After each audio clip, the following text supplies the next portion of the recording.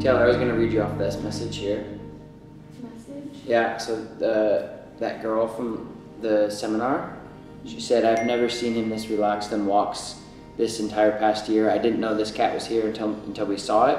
He had absolutely zero reactivity. He's literally blowing it out of the park today. I didn't know that this was even the same dog. Thank you so much. Something happened between you handling him and now I'm shook. Thank you. That was Fritz from the seminar. Yeah. This is gonna be a good one. This is gonna be fun. A lot of mixed signals, right? It doesn't make sense what's going on here. Because we're barking at handler, but I think it's more of like, yeah, hey, there's like people here, but also like, let's get the show on the road here. Like, what are we doing? Like, can we do something? I think he's steaming up.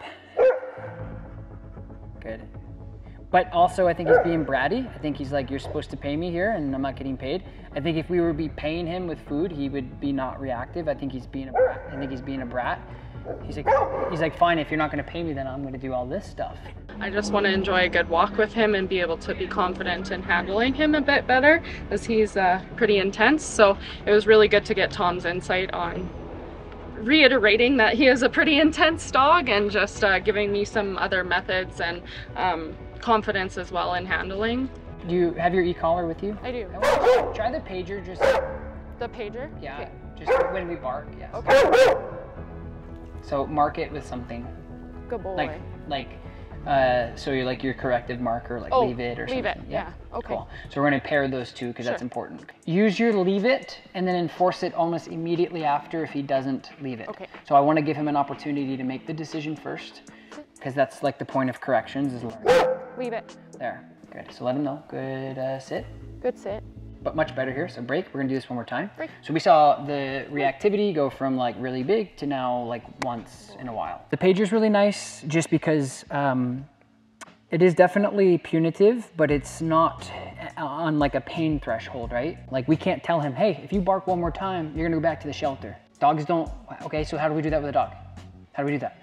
You know what I mean? They have to have accountability. And again, we can't sit them down and say like, if you bite somebody else, dude, like, we're gonna have to kill you, right? Like if they understood that, there would be no dog trainers in the world. So how do we communicate with a dog like this to teach them like you need to stop doing this, right? We need a little bit more control here. So I'm just talking about different corrections. So when you use like something that has a little bit more pain threshold involved, it becomes more physical, it becomes more confrontational. And there's certain dogs that are historical for pushing boundaries and getting redirective, specifically like working dogs. They know like what unfair corrections is and timing, and they'll call you out on it. Come back towards me and we'll do this one more time. But the pager, it's an aversive, definitely. I want you to verbally pay him if he looks at you, because right now he's like, mom, look, mom, mommy, mom, I'm doing good. Cool, very good, much better. And then Abby, just get a little closer to us. Yep, good, pay, break. Very good decision.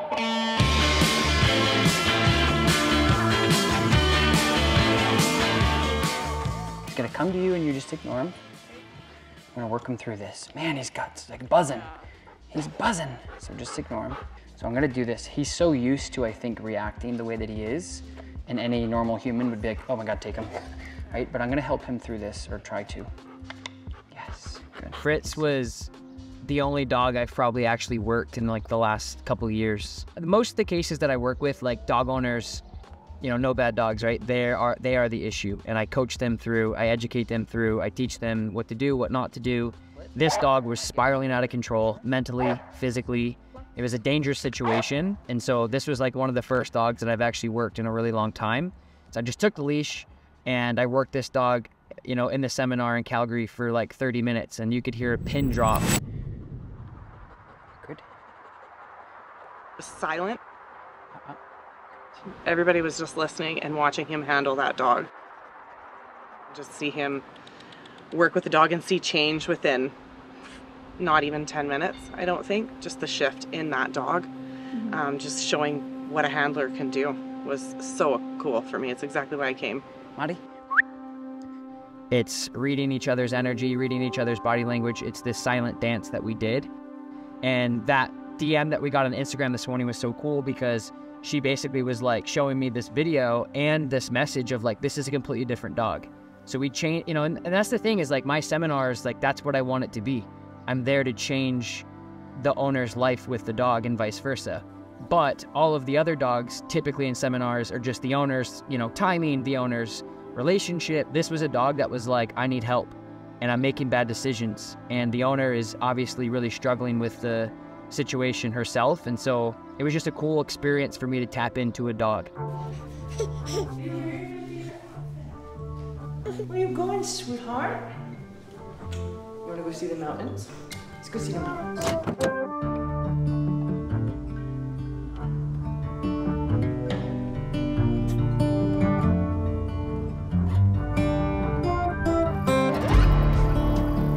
This is absolutely, God did good with this one. Chef's kiss on this one, God. Really pretty.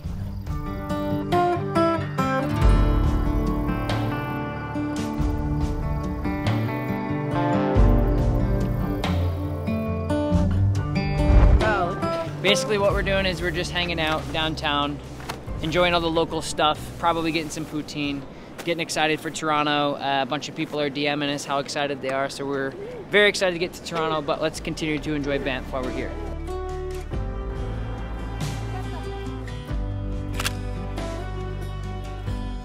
We're about to go to Starbucks, and a lot of times when we travel, we get the Starbucks Bend There mugs. It's like basically the little mugs in each place that you go to, and I know my wife is gonna want one, but I'm gonna shut it down because we're out of room.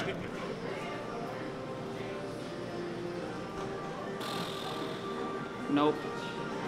Just put it back.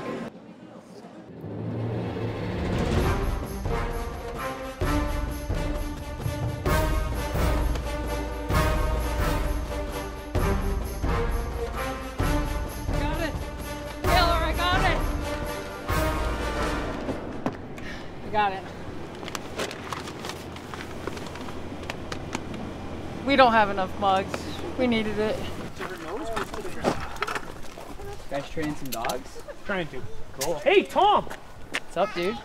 Hi, Tree. How are you? Mike, what's happening? We just saw your message. I just reached out to you. Just saw your message. Yeah, cool. I saw you training this dog. I go, that's probably the guy. Man, that's wicked. This is Tom Davis. He's like I'm a trainer. My idol for dog training. Nice to meet you too. Yeah. Send me a message when you're done. Yeah, cool. Get up here. Sweet, man. Yeah.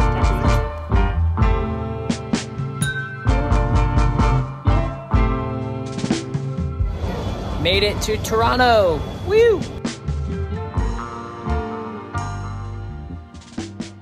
Yay, Toronto. Yay, Banks. Seminar day, guys. Super excited. Seminar day is always fun for me. It's like game day. We had to switch hotel rooms last night because the hotel room that we originally booked was way too small for all of our stuff because we have all of this. And also our laundry wasn't done from our Airbnb in Canmore, so now it's all air drying. So, yep, we switched rooms last night at 11:30 p.m. So here we are, excited to be here. Let's go. You can just see it in his eyes, right? And when I see a dog like this, I'm like, I gotta reel this in a little bit. He starts barking at somebody. How do I fix this? What do I do? Like, hey, just quiet, don't do it, leave it, stop it. I was panicking. I was trying to do something about it. He's super reactive towards dogs, like always. People, occasionally. We tried to do the boarding and training, and knowing that was the kind of the main issue. Hey, you want to make sure he's comfortable. He isn't just going to full reaction. He's like more like, okay, so what are you, like more calm? That didn't really help. Things are gonna change for the better. So let's give him a little break and let's just play with him for a second. Okay. Just so he's like, oh, buddy. And you just follow him around, Andre. Just, yeah. Oh, buddy. Right? He loves playing. Good boy. He's so funny. He's just a big puppy. Oh, yeah. Kind of making the dog a little bit more comfortable, but also when he's coming out and he's like, what are we gonna, yeah, you. I'm just giving him something to do. So instead of just like building all that up in his own head and becoming what we would say like anxious, like he's just looking anxious, he's sounding anxious, I'm basically taking all, because all that is mental for the dog, right? So he's all up here with that and he doesn't know where to put it, right? Because he comes out here and he's like, well, what do I do? What do I do? What am I supposed to be doing? And then I'm like, hey, look at the ball. He's like, ooh, ball. And so I'm taking all that energy and I'm just putting it into something. So let's do a little bit of healing towards me. I just want to see what that looks like. Yes. Slow down. Stop. Sit. Good. Yes. Slow down and stop. Good. So right now engagement is your biggest flaw. It's not your flaw, it's what he's struggling with right now because he's just checking everyone's IDs right here. He's like looking at everybody. Yep. He's just doing German Shepherd shit, you know what I mean? Yeah. Intact German Shepherd shit. So what I want you to do is heel him, so go back the other way. Heel. Good. Yes. Try not to give him a correction on the prong when you heel. Okay. Okay, so just be nice and relaxed. It's really easy to overstimulate a dog like this because he's already up here. So if we push him and push him and push him without reason, he's just gonna rivet out of control. Heel. Okay, so I'm gonna work him for a second because I feel like this dog has a ton of potential. He just doesn't know what to do with it. And I feel like there's a lot of pressure that you're giving without a lot of direction and sincerity. Yeah. Like there's a lot of just tugging around. And I wanna change that a bit. Heel. Heel. Good. Heel. Good. Good heel, Bubba. Good work. This is all of 7 months of basically checking out.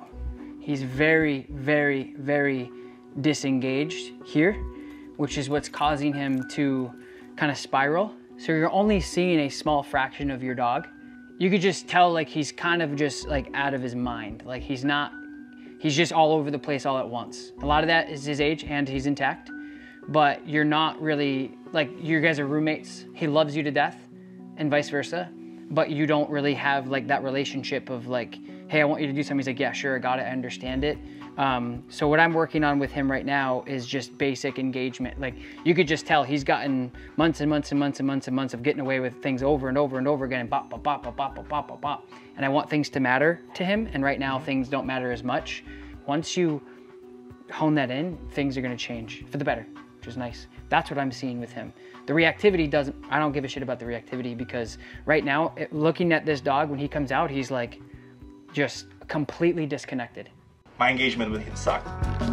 Great, yeah, like, so please tell me how I can fix it, right? And Tom was like explaining that, showing like himself, like, hey, this is how you do it. And for me, it was great because I'm the type of person who can learn best by just observing, just being part of the process. And when somebody is also working with your dog, and you're like, okay, so he could do all those things nice, but when he gets this, and also the feedback loop. Put all the leash in your left hand. Okay. Fold it in half. Less is more. Come back this way. Yep. Look at me. Slow down. Good. Slow down and stop. Good. Inside turn. So turn right inside to him. Take your, yep. Yep. Boy. Yeah, he's like, okay, I know this dance. Again, back to me. Oh. So see that forging there? Use your body to eliminate that forge. So let's say somebody gets up and he starts to go that way. Yes. Use your body to counter that and correct him out. Instead of use your leash, because your leash right now is just... Okay, so like... Well, not like that. Yeah. You'd be more like... I'll show you. So when you get that distraction here, you'd be more like doing this and then this. And when you do that heel, when you do that, just pull back a little bit. So, yep. But we're not gonna pop. We're just gonna come into this turn, kind of like horsemanship a bit. Just a little bit of pressure on the rein. Just pull. So as you turn, a little bit of pressure. So a little bit so that he feels it. Okay. Yeah. Ooh, wow.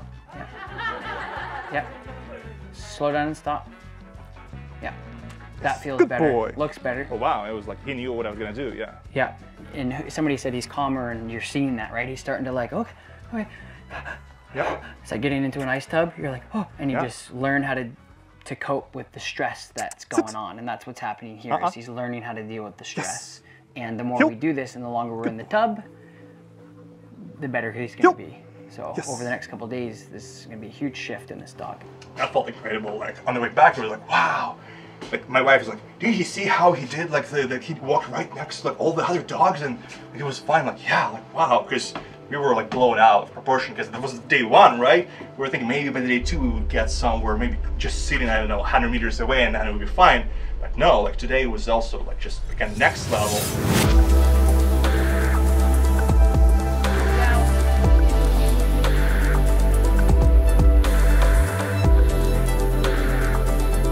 Today what was different is like, hey, here's like a methodology how you can build up this have the tolerance with patience, just being around other dogs and hey, they're good, and just not waiting for the moment when he like up, right? But just waiting like 2 or 3 seconds, whatever, before that you see some initial signs and hey, break.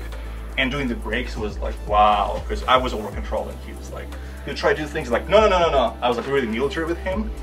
And today he also opened up, like with just hanging out, chilling, and coming out to sniff people. Like, wow, I couldn't believe it.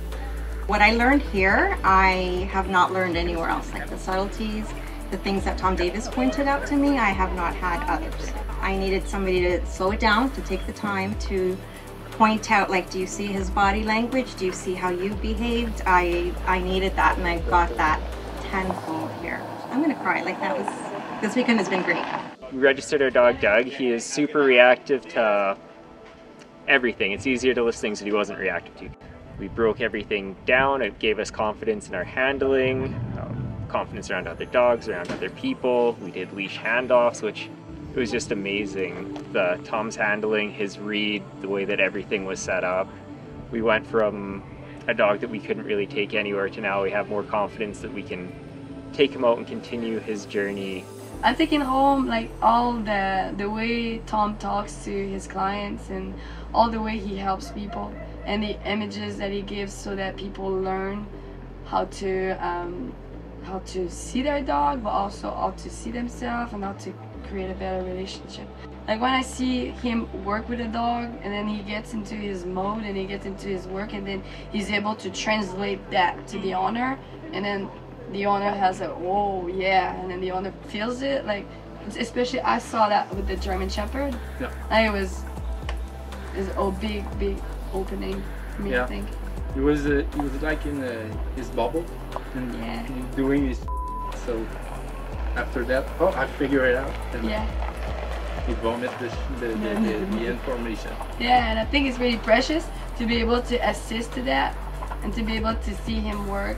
I told my friend that I was going to meet Tom Davis. I talk about him a lot. She's like, are you sure you want to meet your heroes? That might not be that great. And I'm like, no, he's actually really cool. He is like what you see in the videos. And it's like when the cameras are off, like it doesn't, there's no, he doesn't check to see that the cameras are running. They're just going and he's like that, and then when they're off, he's still like that. And it's really cool, and it's very relieving to see that he actually is that cool.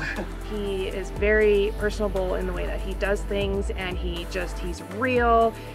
He gets right to it with you and gives you all the things you need on how to live day to day with your dog. This is what I love to do. This is all I want to do. This is all I do. And it's really real. I think, like we say in French, c'est Chris de bon gars. He's a really good guy. Yeah. Say thank you, Canada. We love you, Dada.